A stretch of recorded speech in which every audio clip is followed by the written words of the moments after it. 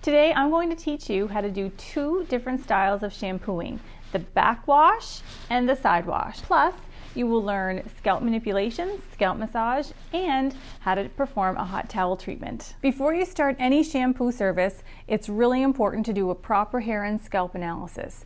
This is going to show you the type of products that you're going to choose for the service. The other thing you're going to want to do is make sure that the client removes any jewelry that they're wearing. So if they have dangly earrings on, they can get caught in your hands as you're doing manipulations. If they have a necklace on, this can also dig into their neck when they lay back in the shampoo bowl, which is also very uncomfortable. And you're going to want to make sure that they're not wearing a really big hoodie. Anything that has a big hood on it is going to interfere, and they're probably going to end up getting wet. This is my daughter Eva, and she's going to be my model today. Her hair is quite fine and it does have some color on it, so we're going to use some products that are designed for color treated but fine hair, so something that's not going to weigh it down. Her scalp is very healthy. There's no redness or any abrasions, nothing like that that we have to be concerned with.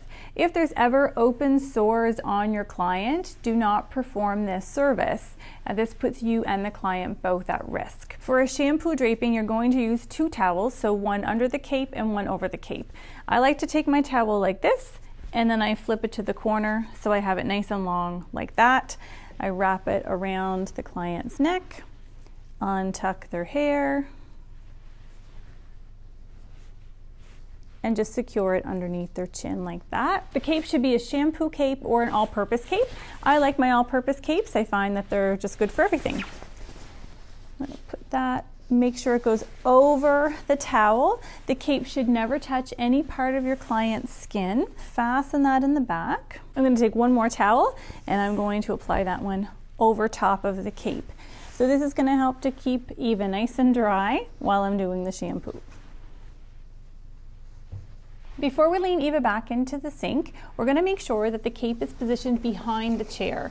This is important because if I leave the cape here and her back, I get water on the back of the cape, it's actually going to drip down and she's going to become very wet. So we want to make sure that that's behind the chair before we get going. Once that's in position, we're going to guide the client back to the sink. So we don't want the client to bang their head off the sink. We don't want to jam the sink into their neck. We want to simply guide them back. So I'll say, Eva, we're just going to lean you back very gently. So I'm going to take her hair into my hand. That way the hair is going to go into the sink. And then as you lean back, Eva, I'm going to move the sink so that it's in a nice position and make sure that my client is comfortable. Do you feel comfortable? Yes, I do. Okay. You want to make sure that your client is indeed comfortable. Sometimes they'll lean back into the sink and they're back like this and they're extremely uncomfortable. All they need is a little bit of an adjustment. Maybe adjust the sink itself, or maybe they just need to slide down in the sink a little bit more. Once they're cozy, we get the service started. Before I turn the water on, I need to make sure that I take the hose into my hand and point it down into the sink. This is very, very, very important, okay? So it's going to be positioned down into the sink. There's several different ways you can hold on to the hose. I like to cup it like this, and I like to keep my pinky underneath. You should always have one finger under the stream of water so that you can maintain the proper temperature throughout the entire service. Water pressure and temperature can be very finicky. So it can start off really good and then it can end up getting really hot, or it can end up getting really cold. By keeping a finger under there, you can maintain consistent pressure and temperature. Okay, so we're gonna go ahead and we're gonna turn on this water. And while the water is warming up, I'd like to make mention that I'm wearing a waterproof watch. If you are a watch wearer and you're doing shampooing, make sure you have something on that's waterproof or you will ruin your watch. So I like the temperature under my finger, but the next place I'm gonna check it is actually on my wrist. So I'm just gonna put it on my wrist. On my wrist, it feels a little bit hot. That feels a little bit better. Okay. So we're gonna wet down the hair. I've got lots of pressure, and I'm gonna ask my client, is the temperature okay? It's perfect. It's perfect, okay. When you're wetting down the hair, you wanna make sure you've got lots of pressure. If the pressure isn't up high enough, the hair just isn't gonna get wet enough. You wanna kind of move the hair around, lift it up, scoop it up, and really force that water into the hair. And then to get the nape area, I'm just gonna pick her and I'm gonna scoop her up just a little bit like that. There. Okay, I'm going to turn off the water and put my hose back in. Make sure that you give the hair a little bit of a squeeze. Remember that hair is porous, so it absorbs liquid. If the hair is too wet, when you put product on, it's literally just going to go right down the drain. So you want to make sure that you get out a little bit of that excess water so that the shampoo can get in there and do what it needs to do. I'm going to start Eva with a detox shampoo. Hair should always be shampooed twice. The first shampoo is to remove all of the product, any environmental, dust, dirt, things like that. The second shampoo actually cleans the hair. I often like to start shampoo services with a detox. The detox shampoo that I use is by Kevin Murphy, and I really like it because it does take off a lot of that product buildup, anything like that that's going to hinder me from doing a really good job in the services that I'm going to provide for my client. So we're going to rub it in our hands first, and then we're going to kind of just put it everywhere. Now, the key to a good shampoo is to make sure that you're not just on the surface, but that you actually get into the hair. Your fingers should be touching the scalp and not just the surface of the hair. Once we get that shampoo in there, we're getting a nice lather already. I'm gonna start my manipulations at the hairline. Two ways that you can do this. One way is to come in with your fingertips, and you're gonna do little circles all the way down and then all the way back up again. The other thing that you can do is you can take your thumbs and you can use your thumbs. You can also do both if you'd like. We're gonna go back and forth, back and forth. Once you do the hairline, then I like to work in 1 inch increments. Put my hands into the hair. So they're not resting on the hair, I'm putting them into the hair. By getting them into the hair, I'm gonna move back and forth, back and forth, back and forth until I reach the ear. And you can see that I have my pointer finger in front of the ear and all my other fingers are right behind. So I'm right in there, and then I'm gonna come back up again, and I'm gonna do that one more time. Once I finish that movement, I'm gonna go back about 1 inch and I'm gonna do the same thing again. So this time I'm gonna be completely behind the ear, heading into the nape area. And then I'm going to do it one more time, and this time it's going to take me right into the back of the head, so my fingers will actually be interlocking in the back of the head. The next manipulation I like to do is interlocking my fingers on the top. So I'll come in like this, and I interlock, making sure again my fingers are not on top of the hair, they're in the hair. And I'm going to come all the way to the back, and I'm gonna come all the way forward. Notice my body position. I don't wanna be hunched over like this while I'm doing a shampoo. I wanna try to keep my back upright, and this is a little bit low, so my stance is rather broad, and I'm going to bend my knees. By bending my knees, it allows me to get down into here without doing any damage to my back. So now we're going to go into the nape. So I'm going to lift Eva's head, and Eva, you can rest your head in my hand. So all of the weight of Eva's head is in my hand right now. This gives you control over where the head is going. If you've ever done a shampoo where they think that they're helping you and they're lifting their head up out of the sink, this is not helpful, as you know. Ask the client to just rest their head into your hand, and you can do all the work. Right now, her head is in my left hand, and I'm going to take my right hand and I'm going to come behind the ear, and I'm going to go back and forth, back and forth, back and forth until I hit the center, and then back to the ear. Then I'm going to switch. I'm going to take my right hand and I'm going to support her head with my right, and I'm going to take my left hand and I'm going to come back and forth, back and forth. All of those manipulations that I just did, you're going to do them 2 more times. So all the manipulations should be completed 3 times per shampoo. It's not always just the shampoo that's doing the cleaning, it's actually that friction that you're creating. You'll notice that this shampoo, we got some suds, but we didn't get a whole lot, and that's completely normal. Usually your first shampoo is not going to produce a whole lot of suds where your second shampoo is. So we're going to start to rinse. Again, I'm going to be cupping the hair. I'm lifting it to make sure that the water is getting all the way in, right to the scalp. When you rinse the face, we want to make sure that we protect the face. So I'm going to use my hand to protect the face. You can put your hand this way, you can put your hand this way, whatever you're most comfortable with. And we're going to come up, and this is shielding the face. So I'm able to get the water right up there at the hairline and not get her wet. I'm going to move it down like that. Then we got to make sure we don't get water in her ears, so we're going to put our hand here and we're going to get that water coming down. Okay, and then the same thing on this side. I'm going to shield the ear, force that water down there. There we go. Now comes the tricky part, and that's the nape. There's a couple of ways you can do this. So the first way I'm going to show you is to kind of scoop. So I'm going to lift and scoop as I go. So I'll do that one more time. I'm going to lift and scoop. The other way that you can do it is you're going to ask your client to turn her head to the left and to the right. So Eva, could you turn your head to the right? By turning your head to the right, now I can see all of this hair and I can get that water all the way down in there.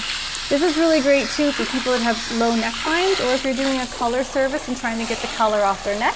Okay, Eva, turn your head to the other side. Again, we're going to force that water down there. Okay, and you can relax again.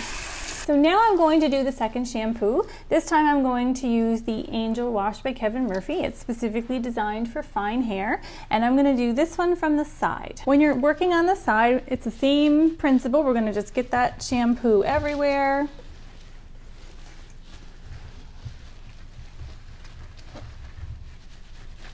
Okay, so now when we do the manipulations, we're going to start at the front hairline. This, again, you can do your fingers, but it is a lot easier just to use your thumbs when you're coming from the side. So we're going to do some circles all the way down to the hairline and back up again. And you'll notice how much more sudsing we have happening here in her hair. Back. Back and forth, back and forth, back and forth until our fingers interlock at the back. Back up, about an inch higher. Using the pads of your fingers, you never want to use your nails. Your nails will scratch your client and they're not going to enjoy that. And then we're going to interlock our fingers on the top. All the way to the back, and then all the way back up again. Okay, so now we want to get into the nape area. So for the nape, I'm going to lift Eva's head, and Eva, you can relax your head into my hand. I do a couple of swipes here just to distribute the shampoo, and then I'm going to support her head, and I'm going to come in on one side, and I'm going to take it all the way over to the other, and back again. And then you're going to just repeat those manipulations 2 more times. Now we're ready to rinse. Make sure again that your hose is pointing down before you turn on your water. Get all the soap off your hands. Check it on my wrist. It feels pretty good. Okay, we're gonna ask Eva. Eva, how's the temperature? Feels good. Feels good?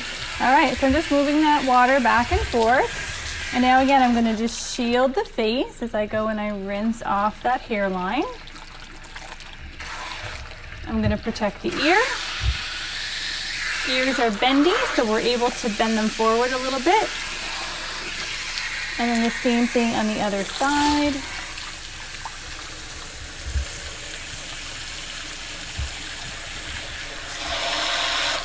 There we go. All right, now we're going to be doing some more cupping. So I'm lifting the hair, really pushing the water through to the scalp.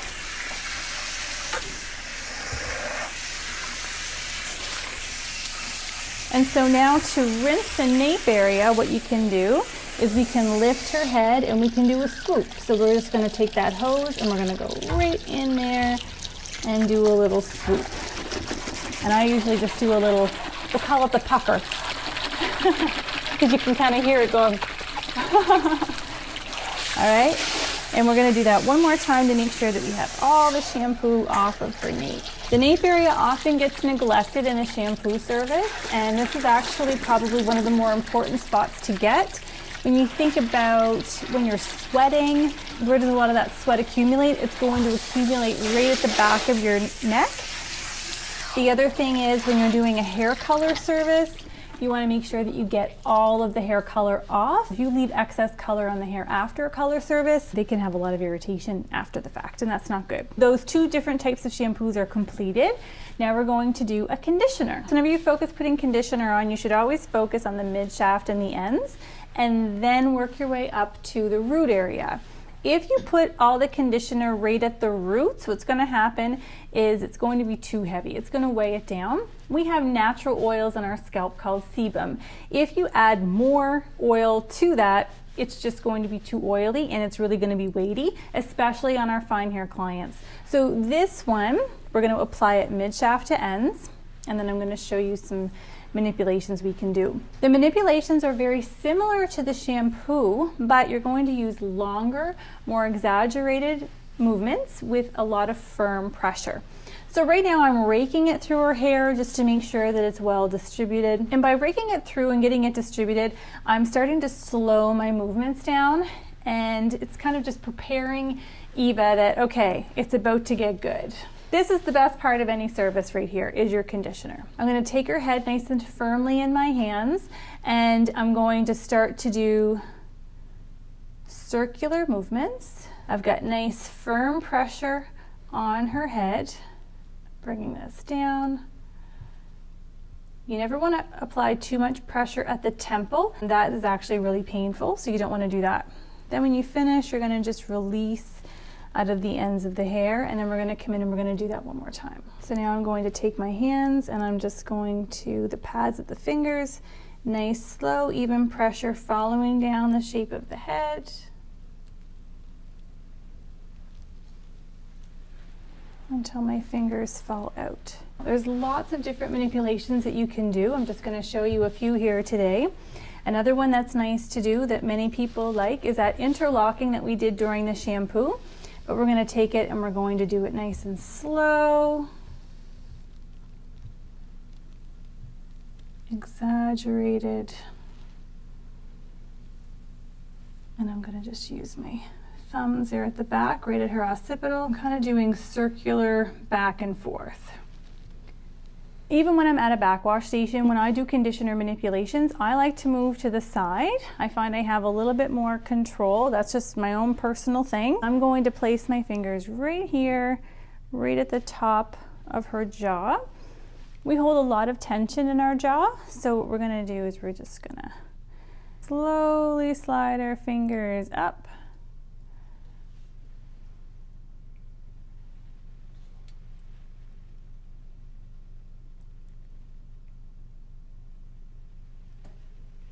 And off the head.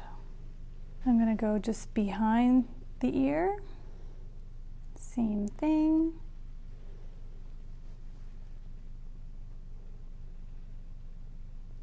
Then one more right at the back.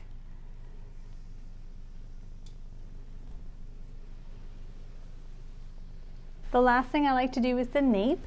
So I'm just going to lift up Eva's nape just like that. She's nice and slippery from all the conditioner. And her head is just rested in my hand, and I'm just going to come in and I'm actually doing a little bit of a massage just in at the neck. So right here at the base, just underneath that occipital. You can repeat those manipulations as many times as you like. Because I'm doing a mask, I'm going to do a hot towel treatment on Eva. So using a hot towel over a treatment is going to help to open up the cuticle and really push that treatment right into where it needs it. A hot towel treatment is also super relaxing and feels really good on the client. Okay, so here's a nice hot towel. And we're gonna just place it over Eva's head just like this, nice and tight. How's that feel, Eve? Wonderful. And then I'm just going to apply some pressure. Some people like to actually do some manipulations over the towel. The towel will cool off quickly, so I don't like to leave it on for too long. And then we're just going to slide the towel right off through her hair.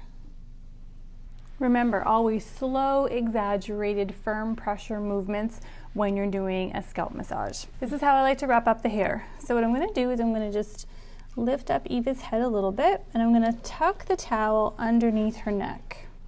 Just like that. Okay, lean right back. Once you get the towel right underneath the client, you're going to take one side this way, one side this way. Then you're going to take this side here, the one you started on, and you're going to kind of swoop it around like this, and you're going to give it a little tuck. Take this side here, and it's going to come around this way, and we're going to tuck it on the side there. Let's get that tucked in. There we go. Okay, and you can lift up. Now what I'll do is I'm going to take this towel off. This is all wet, so I'm going to get rid of this one. I'll escort my client to the station that she's going to be getting her service, and then I'll clean out my sink so it's ready for the next stylist to use. If you'd like to see how I did Eva's haircut, check out this video on the blend cut. Have a great hair day.